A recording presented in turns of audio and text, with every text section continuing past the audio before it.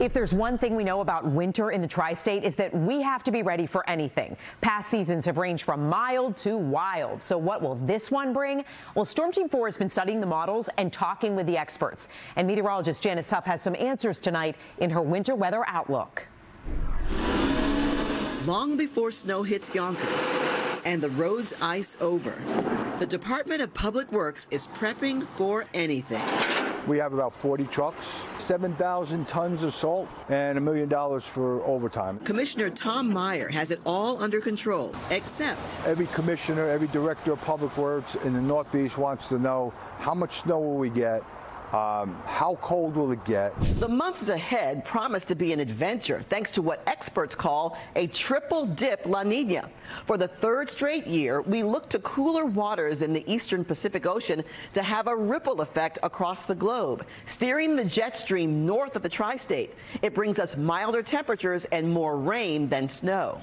But it doesn't mean that holds for every day of every week of the winter. David Robinson is New Jersey's state climatologist and runs the Global Snow Lab at Rutgers University. You could have 2 storms come up the East Coast and give us a couple feet of snow. Timing is everything. In recent years, our snow totals have yo-yoed from less than 5 inches to more than 3 feet. There's a lot of complexities here. A big contributor to the winter whiplash is the temperature. Just look at last winter.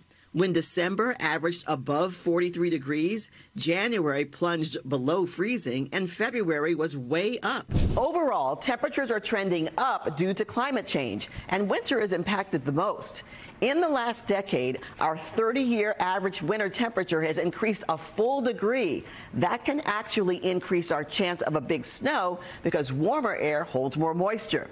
When it's pulled into a strong coastal storm and collides with cold Canadian air, look out. The country's Climate Prediction Center factors it all into their forecast for the coming months. We have a slight tilt towards warmer than normal temperatures along the eastern seaboard. And when it comes to precipitation, as this forecast map shows, the experts have us sandwiched between 2 extremes.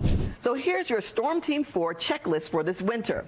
Have lots of different coats ready, especially lighter ones, since temperatures will be milder. And get the boots ready for a couple of big storms nasty enough to close schools.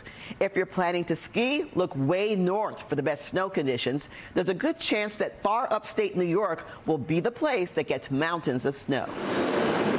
Back in Yonkers, Tom Meyer is ready for a roller coaster winter. Where we'll get snow, we'll get warmer weather, it'll melt that, we'll get more snow, et cetera, et cetera. But he also expects at least one big surprise. Mother Nature throws a curveball, and we get that Arctic blast, and all bets are off. All right, you got to be ready. It does seem the roller coaster, anecdotally, the last few years. Absolutely, more so than ever, because we're seeing these extremes up and down due to climate change. And it's going to be probably the same this winter, too.